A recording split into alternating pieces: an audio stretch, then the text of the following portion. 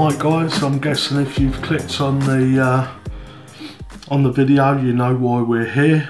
This is the Spektrum DX6i that's been used in the range performance videos, and I'm going to try to show you quickly how easy it is to perform this modification.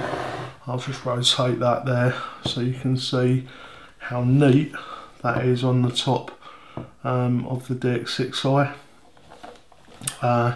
If you were sitting FPVing with the radio flat like this, you would be getting a fantastic signal all around the aerial. The only place that you may have some issues is directly above it, but that would only be at distance, and you would regain control once you got close.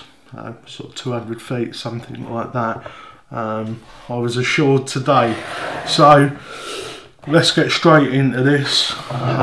Take your DX6i and remove the 6 screws that are on the back of the radio, here, and 2 up in the neck right at the top. Just move that in a shot a little more for you. These 2 at the top. Right, I'm going to do that, and then I'll see you at the next stage. I'm just going to open up the DX6i now, and if I put it in that orientation, no, sorry guys, just trying to do it so you can see exactly what we've got here. Let's pull that round. Right, in here, when you take yours apart, this will be fitted up here, and this will be fitted in here, and basically there is a screw in the end of this piece up here. Just undo that screw and then slide it out, and all this will come apart, and there's like a little metal collar. There you go, just a little Phillips head metal collar that comes out of there. That enables you to slide this piece out and then take that off. Now, as with the RX video, there's a UFL connector on the end of here. Simply just pop off that UFL connector before you fit this UFL to SMA or RPSMA, depending on what you're doing. You want to drill a hole like I have next to the handle. There's plenty of room there. There's absolutely nothing going on the inside other than just a little sort of bolt, and there we go. Pop your UFL connector on, do up the nut so it's nice and secure. You could put a little dab of thread locker on there if you wanted, just make sure this didn't come undone. Pop your UFL connector on, and then literally pop it back together. Just make sure that there's no binding on your sticks, nothing's got jammed. Check your gaps, make sure your gaps look okay, and then replace your screws. Now, we have a three-leaf clover aerial antenna on there, which you may want to use or you may not want to use. The shape of this antenna gives it a very good agile signal transmission, and having the skew on your model, where's that? I've got this here to one side, it's still actually on the test rig. Having that skew antenna on your model means that even if the model banks, you're still going to get a really nice signal because of these armatures on the aerial, on the antenna. So that's what makes this a really good aerial or antenna to use for this kind of thing. However, you may not want that kind of aerial on your transmitter. Well, the beauty of having this this setup now, if I can just try to do this in shot for you again, guys. I've only just started doing this desktop stuff, so please forgive me if it's a bit Heath Robinson. So You may not want to use a skew planner. This may be a little bit too fragile. You don't really want it on your radio for whatever reason. So now to one side here, courtesy of technic.co.uk, we have a high gain, because you've now got your RPSMA or SMA connector now on the top there. You can change aerials very easily, so you could put that aerial up on top of the DX6i like that. Now that's a lot sort of cleaner and looks a lot more in keeping with the original. You can also, if you like, you could have it rotated that way, and you could still have your aerial, your standard aerial fitted if you preferred that, the look of it aesthetically, or you could just cap this off, not a problem. Now that takes us up to the second part of the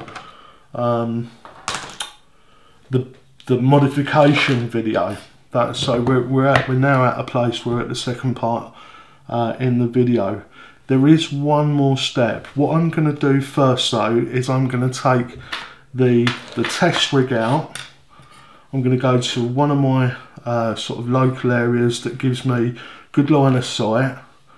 I'm also going to get behind some trees and stuff as well, so we can see how this does cope. But to give it the best chance, we're going to take the test rig out to somewhere that gives me a good range, and we're going to test this full range so we can actually see how far we can get with the DX6i, with both antenna setups, with this high gain antenna and with the 3-leaf clover.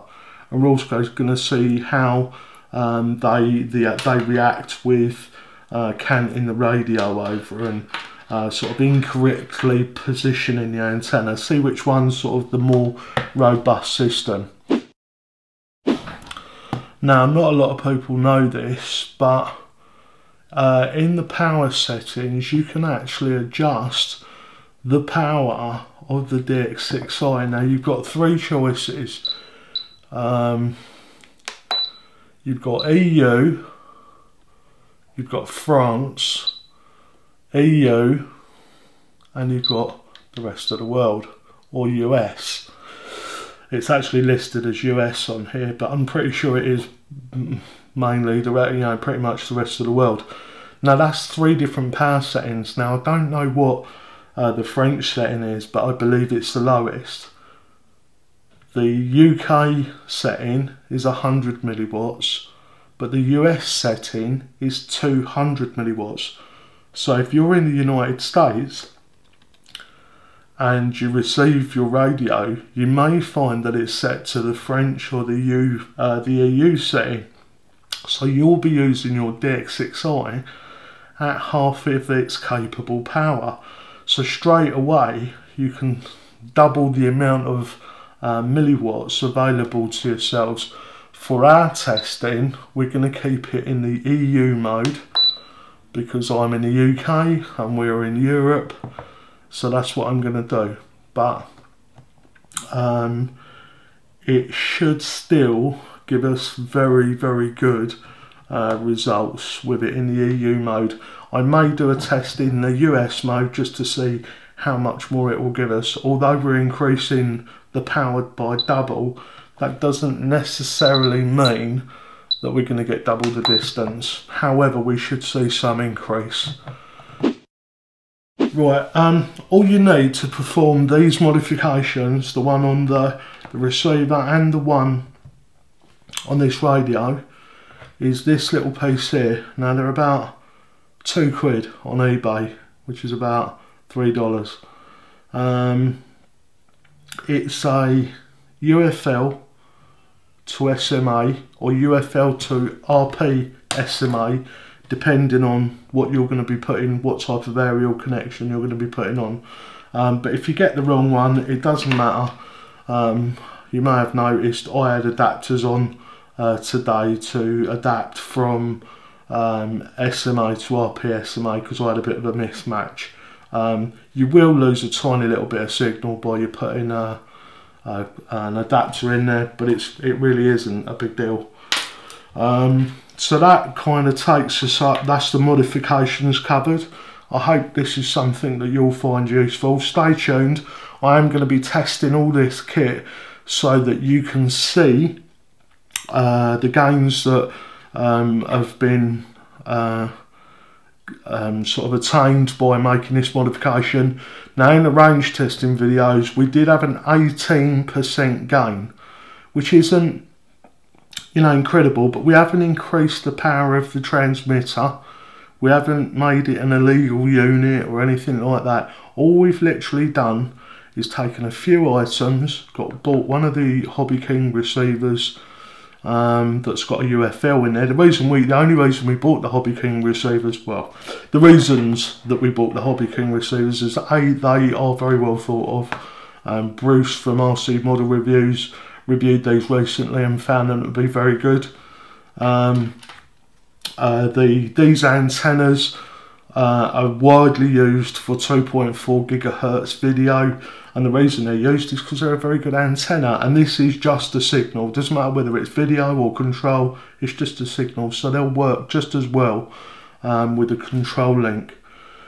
So once we've done that and we've gone out, we're going to have a little bit of fun, and this is mainly for you guys that are abroad. I'm not suggesting that anybody does this in France or in the EU areas, but from technic.co.uk, this is the 2-watt booster for the DJI Phantom.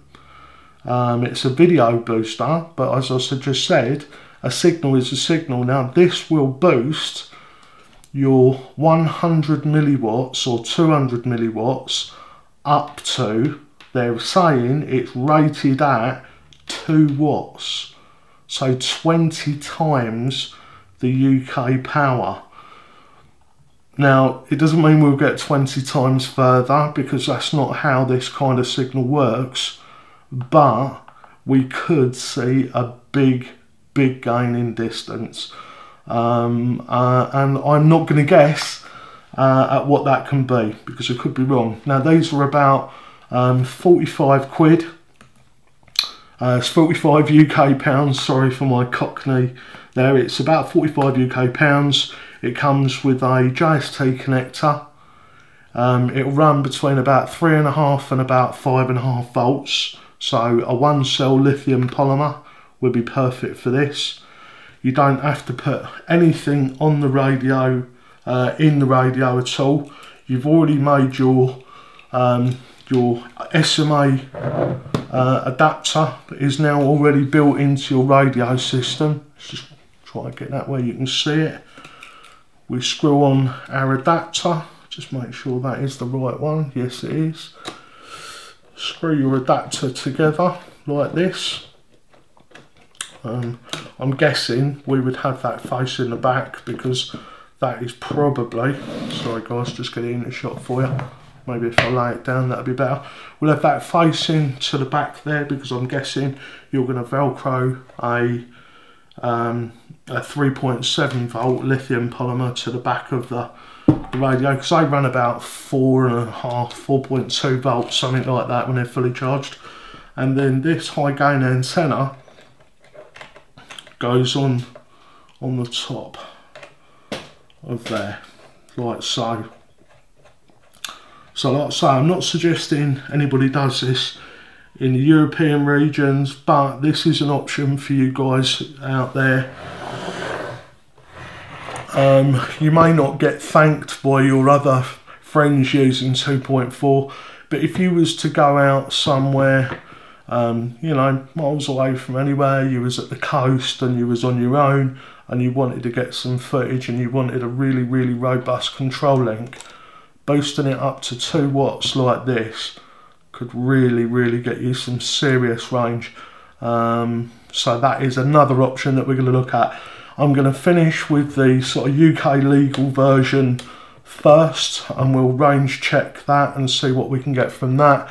And then when I've done that, I will then check to see what kind of range we can get from using the 2.4 gigahertz 2-watt signal booster that is used for the video link on the DJI Phantoms.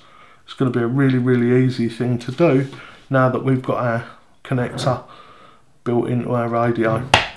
So I'm sorry if I've rambled on a little bit, guys. I've had a cold the last couple of days and I've been feeling a bit rough, but I really did want to get these videos out there for you. I'd like to say thank you very much to technic.co.uk for helping us out. I've been on the phone. I purchased these aerials a couple of days ago and he saw what I was doing and very kindly sent me this one down to test, and I'm going to enjoy playing with that. So I will literally get out in the field with it. I'm going to strap it to the radio, we'll take it out, and whatever it does, guys, is what it does, and you'll be there to see that. So thanks very much for watching this episode. I'm Malc Barnard for RCTV UK, signing off. Bye for now.